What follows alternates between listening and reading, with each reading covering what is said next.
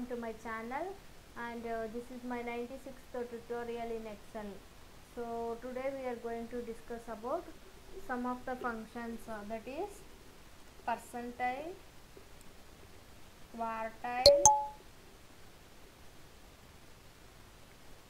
and rank.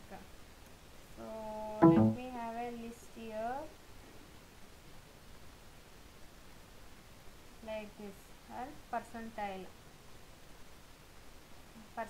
function.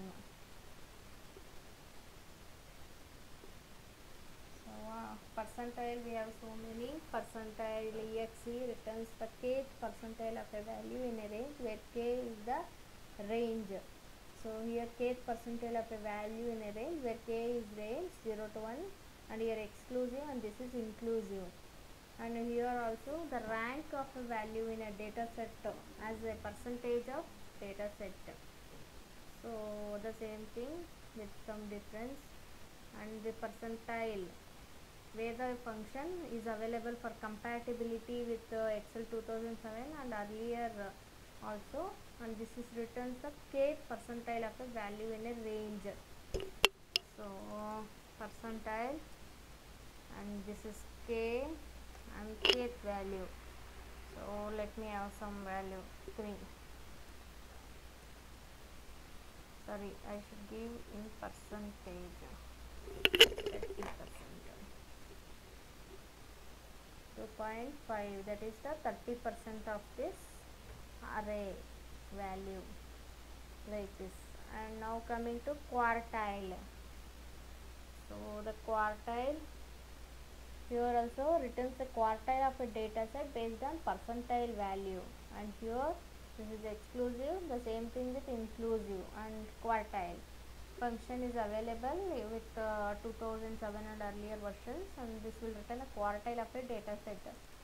So the array quart, so 0 means minimum value, 1 means first 25th percentile, 50th percentile means 3, 32, and 75th is 3, maximum is 4.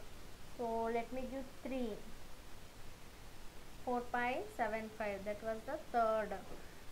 And now coming to the rank. So the rank function, here also rank average, returns the rank of a number in a list of numbers, its size relative to other values in the list, that is average. And this is size relative to other value in the list if more than 1 that set of value is returned. And the rank function, number, rank of a number in a list of numbers, so its size relative to other values in the list. The number where we want the rank, sorry, the rank of a number, I want the 4th number rank in the reference. And here we have one optional whether we want it in ascending or descending. So let me ignore that optional argument. 4, that is third rank.